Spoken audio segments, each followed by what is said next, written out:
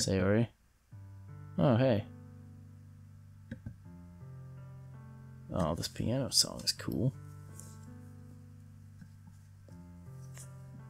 I sit down in her room. She forces a smile, but it's easy to tell that she's different. There's a minute of silence between us. You haven't come over like this in a long time, have you? Ah, I guess you're right. It's been a long time. Not much has really changed, has it? I like the bird over here. That bird is cool. What else is up with this room here? It seems pretty standard. A box, a closet, a shelf with some stuff on it. A couple of books. Sarah's room is as messy as that is nothing. I also recognize the same stuffed animals and wall decorations that she's had for years now. If you came over more often, it wouldn't be such a mess. It's because I end up cleaning it for you. How come you suddenly want to come over today? You're supposed to see Yuri today? Yeah, but... Wait, how'd you know that? Sayori had already left by the time we decided that last meeting. Monica told me. It's only natural for her to keep me informed about the festival preparations, right? That is true. But what about you? Aren't you going to be helping Monica today? Of course. But I'm just helping her online. We didn't plan to meet up or anything. So it's just me and Yuri then. Yep, sing-songy. There's more silence between us. You seem like you really need a hug. Everything about her behavior is really uncharacteristic. I finally get the point. I just wanted to see how you were doing. After you left on Friday, when something's wrong with you, you can't hide it from me. I know you too well. So, she smiles, shaking her head. That's no good, Hunter. Eh? Why can't it just be like it's always been? This is all my fault. If I didn't go so weak and accidentally express my feelings, if I didn't make that stupid mistake, then you wouldn't be worried about me at all. Oh, that's weird. You wouldn't have come here. You wouldn't have been thinking about me right now. But this is my punishment, isn't it? I'm getting punished for being so selfish. That's why the world decided to have you come over today. It just wants to torture me. This is getting not... Yep, don't laugh after that sentence. You do not follow a sentence like that with a laugh. Sayori. Grab Sayori by the shoulders. What are you saying? Well, that like, bell part there sounds cool. Are you listening to yourself right now? I know something happened to you. There's no other explanation for you to be like this. So tell me already. Until I know, I won't be able to stop thinking about it. Ah. She gives me an empty smile. Really put me in a trap. But you're wrong. Nothing happened to me. I've always been like this. You're just seeing it for the first time. Seeing what? What are you talking about? You're really just going to make me say it, aren't you? Guess I have no choice this time. The thing is, Oh.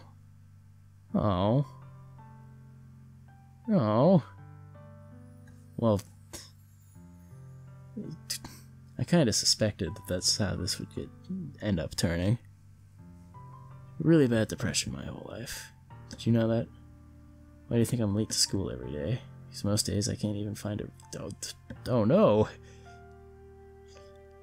Oh, what reason is there to do when I know fully... Well, oh, no. Why go to school? Why eat? You love eating, though. Why make friends? Why make other people put their energy and caring it to waste by having them spent... Ugh. That's what it feels like, and that's why I just want to make everyone happy, without anyone worrying about me. I'm in shock. I can't figure out how to respond. How is it possible that she kept this from me the entire time I've known her? Did she really want so badly for me to just not think this about her? Why? What?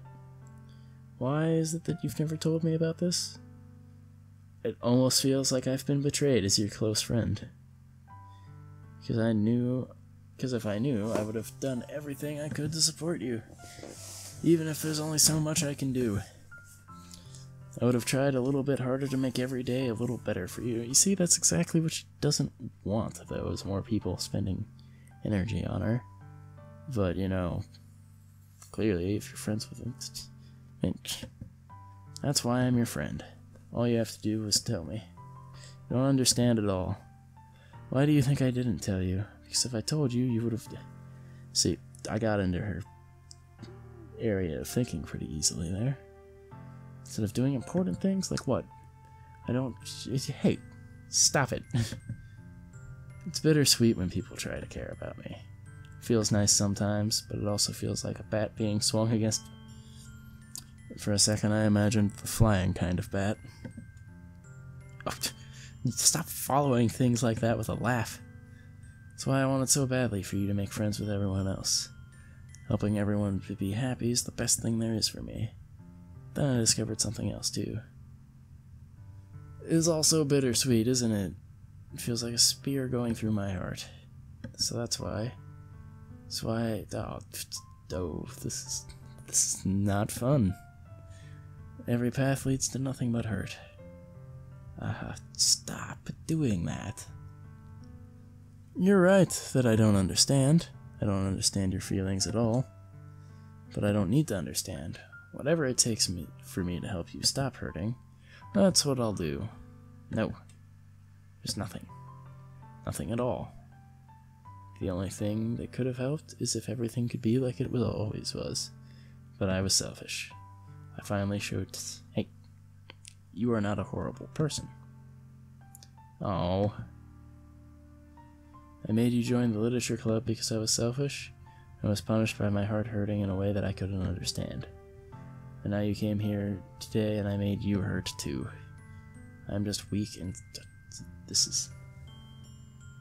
I couldn't tell if there were actually tears rendered on her or if that was just a smudge on my computer screen. That's all I am. And that's why I'm going to accept... This is depressing. Because I didn't... No. Stop it. It's time I pull her into a tight embrace. I don't care if you feel selfish. I'm really happy that you convinced me to join the club. Seeing you every day makes it worthwhile enough. If I make friends with everyone else, then that's just a bonus. But please never underestimate how much I care about you. I wouldn't have it any other way. She isn't hugging me back, despite my arms being wrapped around her. Her arms remain at her side. Ouch. Starts sobbing next to my ear. No. Don't do this. Please don't do this. I barely manages to speak. I don't know if... He is handling this better than I could. If a friend told me this, I would be like... I don't know. I would not know how to handle this. But all I want for her to know is that I care. If you have to call yourself selfish, then you have to let me be selfish too. No matter what it takes, I'll figure out what needs to change. I'll make these feelings go away. And if there's anything more you need me to do, you'd better tell me. I'll get mad if you don't. I don't know. I don't know. I don't know. She finally puts her arms around me in return. I don't know anything. It's all really scary. I don't understand many of my feelings. The only time I'm not feeling nothing is when oh, that sucks. But your hugs are so warm. And that's really scary too. She lets me go. As she does though, I let her go as well. The festival is tomorrow. Yeah. It's going to be fun, right? Yeah. How would you like for me to spend it all with you? It's what I want. I promise. I think that would be nice then. Yeah. She wipes her eyes. If I could spend the whole day here, I would. Of all days, this would have to be the one where I have other plans. Maybe I should cancel. No, don't. Please don't. If you did that, then I really wouldn't forgive you. But it's almost time for Yuri to meet in my house. Do you want to come along and help out? It would be fun. To my surprise, she shakes her head. I'm sorry. I don't know if that would be very good for me today. You understand, right? Ah. It's kind of hard for me to fully understand, but I'm trying my hardest. It's okay. Don't worry too much about it. I'll see you tomorrow, okay? Alright. I'll look forward to it. Oh, man. Well. Jeez. On the way home, I find myself feeling a little uneasy. But it's hard for me to feel like this when Yuri is about to come over, too. I think Sayori is right. I shouldn't be worrying too much, and we're definitely going to have a great time tomorrow. I hope. I should just focus on what's ahead of me. As I approach my house, I see something that makes me feel a moment of panic. Yuri? Oh, that's a nice outfit. Thank goodness. You're a little early. I'm sorry, I wasn't home yet. You waiting for a long time? No, I just got here. But I started to get really nervous when no one answered the doorbell. You could have texted me. If I had known, I'd reassured you and hurried on my way home. Suppose that's true. I didn't think of that for some reason. It should be common sense to do that, but I decided to ignore it. Well, you know, not very easy at the social thing. Anyway, let's go inside. I see you brought your stuff with you. Or a lot of stuff with you. That's right. I'm on 2.5 hours of recording. Well, a little less since I'm going to be editing out a bit. And you managed to find everything I asked you to buy as well? Yeah, pretty much. At least I hope I got everything right. I'm sure it will be fine. Take Yuri to my room. The first thing she does is glance around curiously, which makes me feel anxious. It's so clean. I cleaned it before you came over, so it's very considerate of you to do.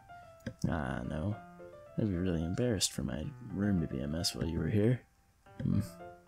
Well, I do enjoy cleaning. Would have gladly helped you. That would have taken us away from the task at hand, though. That would be even more embarrassing. Wait, don't look in there. Snatch Yuri's wrist in the process of opening a desk drawer of mine. Ah! I'm sorry. I wasn't thinking for some reason. I was just spacing out. It's fine, it's fine. I let go of her wrist. She puts both of her hands firmly in her lap just to make sure she's keeping track of them. So, should we get started? Ah, yes. I have a few things planned. I have a few things planned that you can help with. Decorations and atmospheric enhancements. Atmospheric enhancements? You know, mood lighting, aromatherapy candles. Oh wow, that sounds cool. I didn't know you planned on taking it that far. Of course. I want to help take our guests to a faraway place. Although many will just stop by out of curiosity. And for cupcakes, I guess.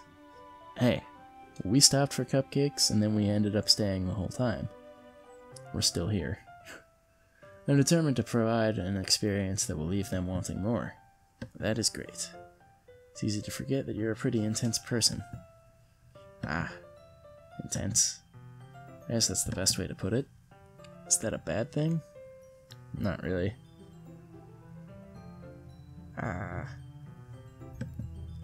Not at all. It's just something that I like about you, actually. Is that so? It makes me feel relieved. I'm kind of happy. No need to be so anxious. You can relax a little. Relax. I brought some things for relaxation. I was going to use them during the poetry event. Oh no, are they like pills? Let's see. I just threw her bag. A few candles and a wooden cylinder. Okay. Sorry, the whole one friend has like life-ruining depression took me to the worst possible scenario for the next relaxation thing there. I did some shopping on the way here, and I so happen to have these in my bag. I plan to cover the window in black paper and use candles to light the room. I think that would be amazing, don't you? That would look really neat. What's that wooden thing, though? Oh, this? It's a diffuser for essential oils. How familiar are you with aromatherapy? I really only see it on, like, labels and stuff. And, you know, obviously, scents is aroma, and therapy is therapy. Is that so? It's one of my favorite contributors to a positive atmosphere.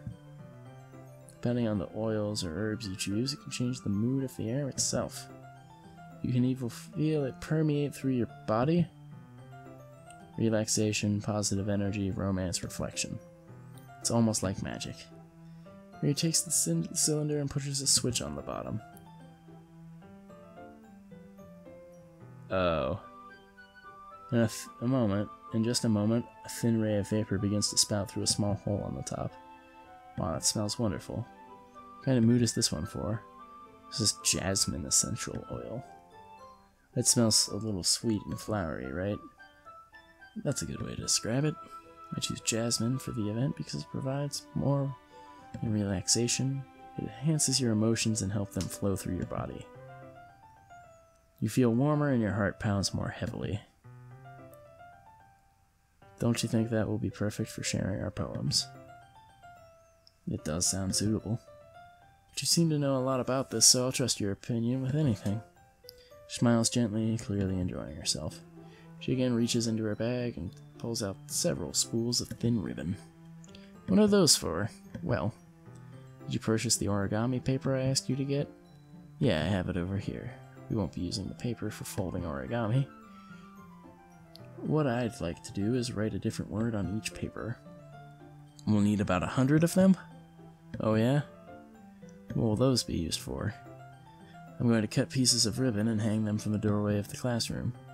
We can fasten the paper onto the ribbons to create a doorway curtain. Wouldn't that be beautiful? That would be pretty cool. It would also catch the eye of the people passing by the room. It may attract some to peek and say, "Oh, I hit my microphone, I'm sorry for that assault on your ears." That's really creative. I had no idea you'd be so good at this, Yuri. Is that so? Not really trying to imply negatively there, it's just, you know, it could be hard to... I suppose I do get a little intense, as you put it. Making the spider lady noises again. Ooh-hoo-hoo. Yuri giggles with red cheeks. It just means you're more relaxed when it's just the two of us. Half the time it's just the two of you interacting with each other anyway, while everyone else is off doing whatever. Or maybe she's excitement or maybe it's the excitement she feels from sharing something that she enjoys. Here's a marker.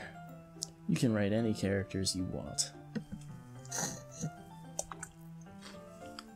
So like villain, protagonist, static, dynamic. I'll help you once I finish cutting the ribbons. Ah, alright. Sitting on the floor, the two of us get to work. I carefully draw a character on each paper, doing my best to manage my bad handwriting. I would have had to help with baking if this was actually me. Well, I don't know how much help I could be with that either, but handwriting is my worst, quality ever. Yuri unravels a long strand of ribbon to her desired length. Then she reaches into her bag once more and pulls out a pocket knife. Eh? The knife is strangely beautiful. Silver handle has an intricate pattern of waves etched into it. Gently tinted blue. It's no ordinary pocket knife. It looks really fancy. Well. Oh, excuse me. Embarrassed, Yuri looks away. What is it? You're going to think it's weird. It's a prop from a book. To each their own, you know. You promise you won't be weirded out? Yeah, I promise. Alright. Thing is, I'm kind of into knives. I like knives and swords. Swords are my favorite. But knives are sweet too. They're just so pretty. I can't help it. I don't know what it is. It's a combination of craftsmanship and the feeling of danger, maybe. What am I saying? Please don't think I'm... No, I agree. I like knives. No, stop it. I am not laughing at you. It's just funny how nervous you got about sharing. It's an interesting thing to be into, I guess. But I think it kind of suits you. Suits me. Yeah, it's kind of intense. Besides, it's a really cool looking knife. I can't deny that. It is, isn't it? She relaxes her expression once again. Would you like to hold it? Sure, I'll check it out. She carefully hands me the knife with the handle facing me. I take it and turn it around in my hands. It feels heavy and extremely solid. How do you even get a knife like this? Curious of its sharpness, I feel the point with my index finger. Ow. Why'd you do that? I didn't expect it to be that sharp. I barely touched it. Oh, hey, calm down. I should have warned you. This knife is extremely sharp. You can cut through skin like it's paper. Oh no. A small drop of blood trickles down the side of my finger. Gives the wound a closer look. Ah. Stares into it and noticeably fidgets. If you're squeamish, I'll go wash it off now. Ah. Without warning, she put... Oh.